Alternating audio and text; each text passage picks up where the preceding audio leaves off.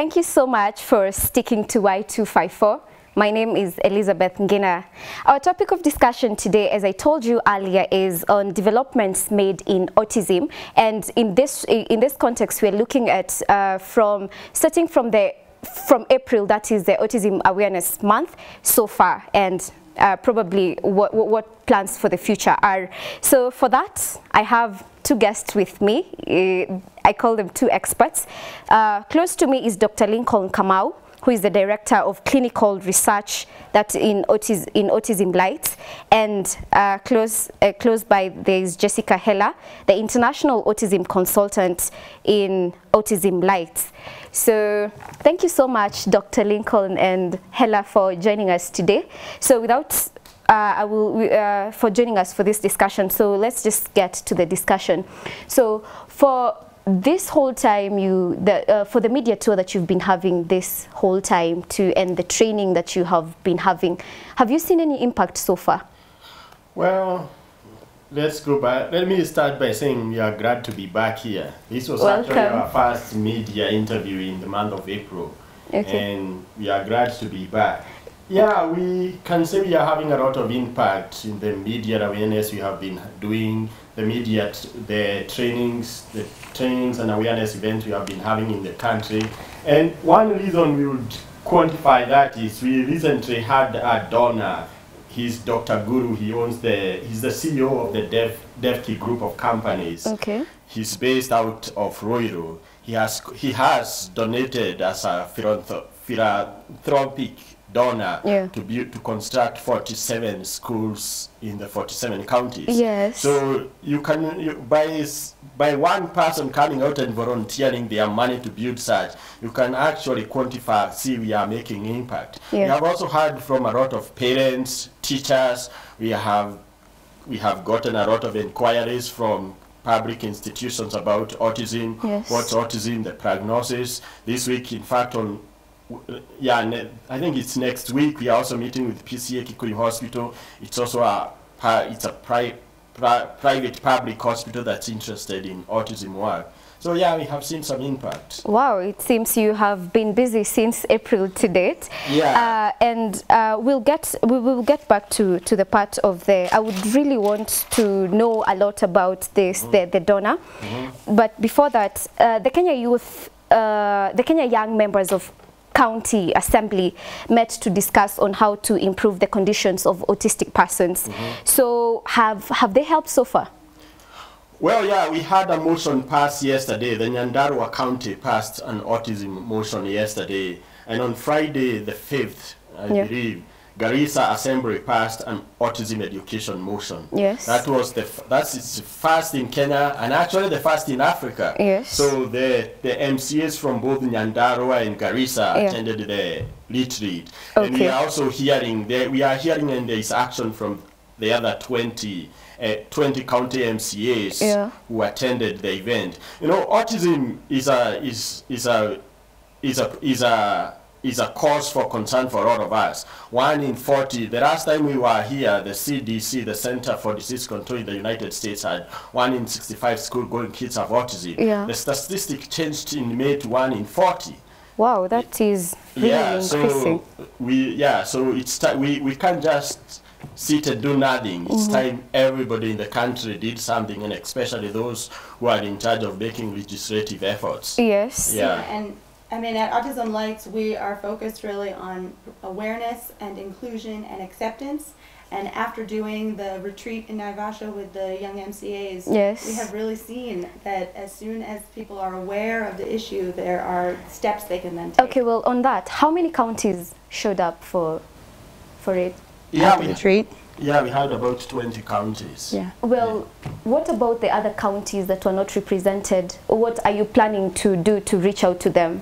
Yeah, we are planning to get to them, but events like this also reach out to them. Okay. Yeah, as much as we want to get to everyone, yeah, these leaders are appointed, these leaders are elected by their people to champion causes like this. Certainly. Yeah, and autism is a concern. Autism doesn't just affect the children with autism. Yes. We have research is showing, and from our experience, once a kid gets diagnosed with autism, the mothers have to stay home. The mothers, most of whom productive in the economy have to stay home. Yes. Then it affects everyone in the family, everyone in the county. So as much as we are doing the outreach there is a responsibility for these leaders also to come and reach out to us so that we can address these issues. So far you can say the outreach has been a success.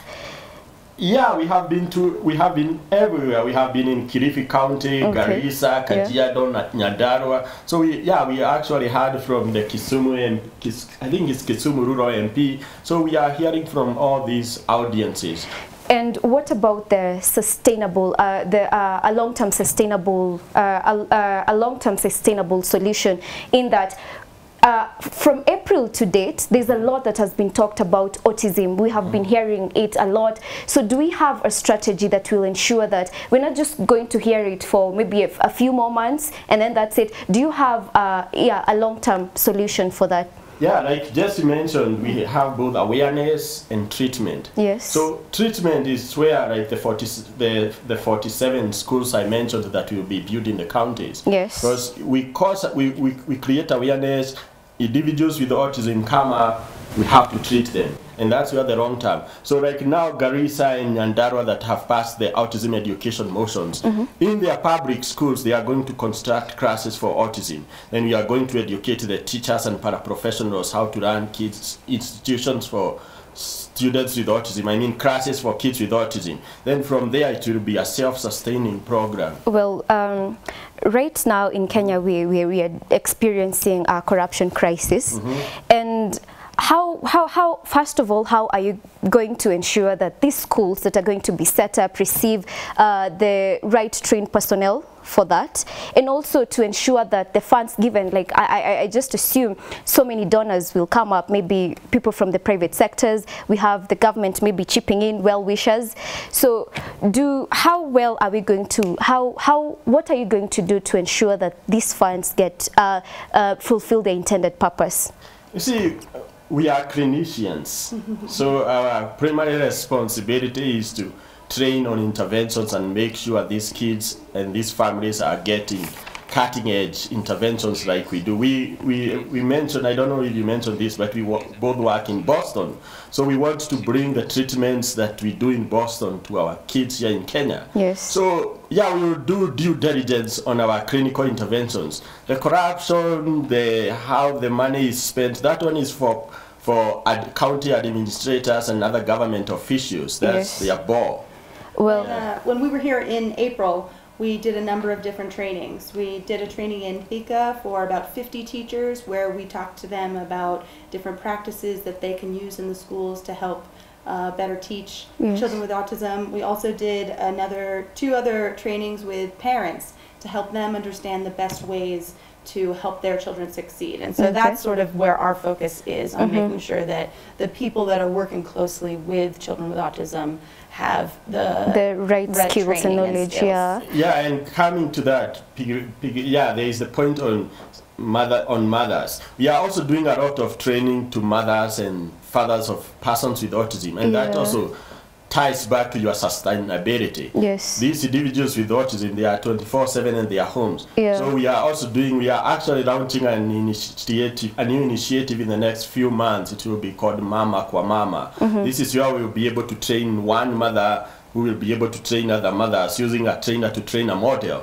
So with that initiative, again, we'll be able to reach a lot of audiences and there will be a lot of sustainability too. Yes, yeah. So Hela, kindly, can you expound more on you talked about the initiative, can you expound more on it, where you were educating people in Thika and mothers, Yeah, sure. So we did a training in Thika. There were about 50 teachers there that we gave this training to. It was mostly about an introduction to autism as well as ABA, which is applied behavior analysis, and that is a technique that is used to build skills kind of slowly and little by little with children with autism, because focusing on some of those smaller achievements is really important.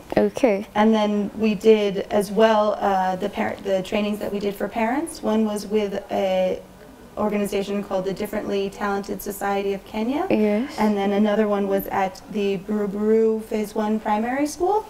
And again, we talked a lot about you know, an introduction to what is autism, what is not autism. There are a lot of myths out there, and fighting stigma is definitely one of the things that we're working towards. Yeah, on that.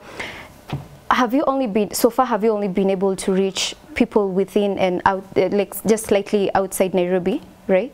Those are the trainings that we did in April, and that was primarily right around Nairobi. But while we are here in these 2 weeks, we are continuing to do more trainings, and we're going to be going to Garissa and Nakuru and Samburu, other places that are much further away. You have a lot of traveling to do. And Autism Rights is not just the two of us. We have a team in the country. So when we are away back in the United States, like we were for the last 1 month, we have been able to do trainings out in Kilifi County. We have been able to do trainings in Garissa, Kajiado, Nyandarua. Then we also have individuals, celebrities in the media who have embraced the autism cause. For instance, Eddie Butita has done a very good job with us. He has, when he does his campus tours, he mentions autism, what's autism. He has a pledge that the audience is spread on their commitment to create awareness for autism, and he has done that in Eldoret, at the Moore University. He has done that in Kabarak, Egerton, the KUCAT in Juja, Machakos. In fact, we will be joining him again next week for one of his campus tours. Okay, well, now let's move on to motions. How many have been passed so far, and what is the expected impact? It's just the two, the one that passed in Garissa last week on Friday, and the one that passed in Nyandarua yesterday. Okay, maybe we can get what impact is expected. Yeah, by passing a motion, a county assembly makes a commitment to pay for the education of the kids with persons with autism in their county. Yes. So, for instance, Garissa, we are yet to do. We are in the process of doing a survey on how many individuals with autism do we have in Garissa. So now that the county has committed to provide services for them, that's what's expected. They will provide cutting-edge services for each one of their persons from the day they get there, from the day we meet them to up to the time they graduate from their public institutions, from their high school, primary schools or high schools. Yeah. We really don't have a model as such in Kenya. Again, counties like Garissa and Nyandarua, they are doing something that has not been done in Kenya. Because primarily what we do in the United States is a child gets diagnosed with autism. Their county pledges to educate them from first grade all the way up to high school. And their county also ensures they get employable skills after they graduate high school. So nothing has actually been tried of the sort in Africa, and I'm very proud of the Garissa County and Nyandarua County for embracing this. So that's this is what I wanted to ask. We do not have national policies that address autism. And how do we make sure that these kids, these people, the kids or the people that their needs are addressed? You see, maybe things like treatment, or if someone wants help, wants help maybe from an autistic perspective, like an autistic person wants help on that side. So what's the plan? Yeah, there is not a national policy in Kenya, but there are international standards. And Kenya is not an island. Kenya can also use the international standards. And that's what we are doing at Autism Rights. We at Autism Rights use standards that are championed by the Center for Disease Control in the United States. So as we embrace them here, the government will come around. In April, there was a seminar on autism at Safari Park Hotel, and Cicely Karaoke, I think she's the permanent secretary in education, was at the conference, and she pledged to work with organizations and persons with autism to ensure there is an autism policy in Kenya. So that's the works already. Well, Hella, I can imagine stigma is a lot when it comes to people with autism, and the African community especially perceives that as, if you find someone in your neighborhood who is autistic, they think it could be witchcraft, it could be, it could be a curse. So how far have you been able to, through the sensitization, how far have you been able to eliminate this stigma? or to the misconceptions that come with autism? Yes. Well, we did a lot of work when we were here in April. I think that when we were doing the trainings, that was a huge part of it. You know, hearing some of the things that the parents had to say about what was going on in their communities, and then having us talk to them about what was fact and what was fiction was really important. As well, we did a whole media tour while we were here, and the response that we got from people online and, you know, from people who saw our interviews was really, really important to hear what was happening, hear the questions that people were asking, and really just start that conversation. Yeah. And so, how can society participate in saving people how can society participate in including people with autism, and including them in this sense, including them in the sense that, you know, they are able to accommodate them and not making them feel maybe, you know, special, or I don't know the word, not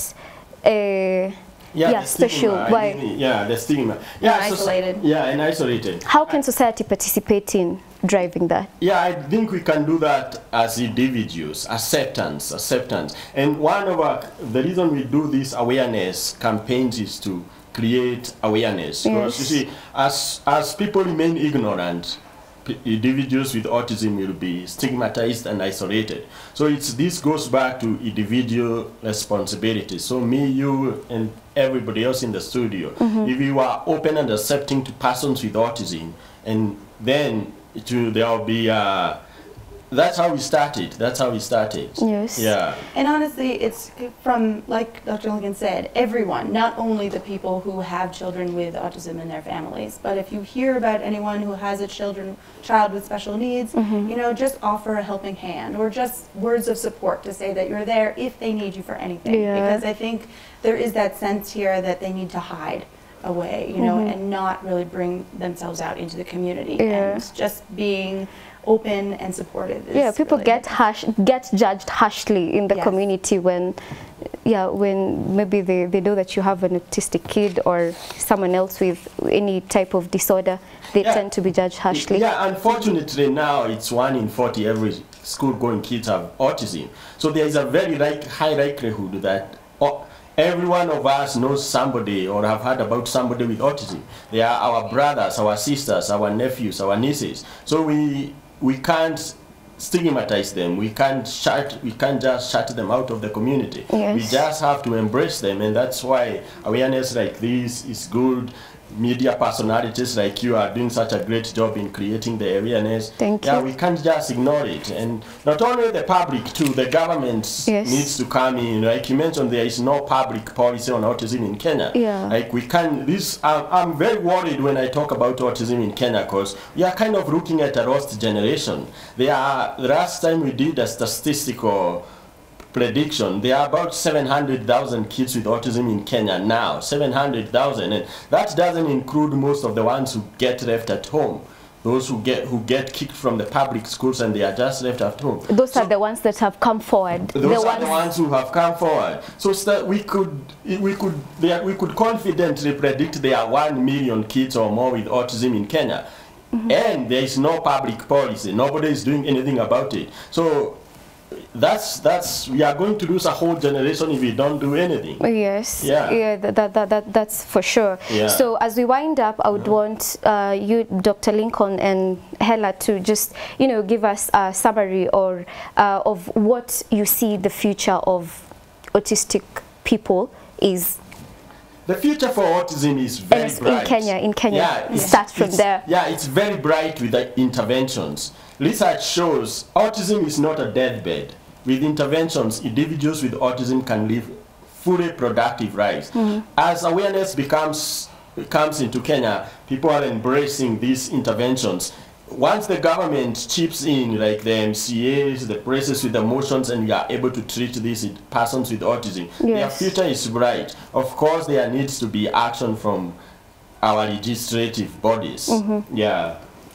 I think one of the things that is hardest when you find out that your child has autism is knowing what to do next, where to go, who do you turn to. And I think that I see progress being made in that with more support groups for parents and families, and then the work that we're doing to try and make sure that there are places in schools for children with autism as well. Yeah. Well, thank you so much for that discussion. At least we've been able to keep track of and to see the developments that have been there this far, and for that I'm grateful. And if you want to know more about the things that we are doing at Autism Lights, you can check us out. Okay. Our website is autismlights.org, and we're on Facebook with Autism Lights Inc., as well as Twitter, Autism Lights Inc., and Instagram. Yeah, and anyone watching out there who is in Nakuru, Samburu, Roiro, Garissa, Nyandarua, they are coming there in the next 2 weeks. Yeah. Well, that's all we had prepared for you today, and thank you so much for staying with us and seeing the discussion to the end. In case you missed anything or you would want to revisit this conversation, just go to our YouTube page, that is Y254 channel. You'll find this and much more there for you. So until next time, just keep watching Y254 for more amazing programs and youthful vibes. Bye bye.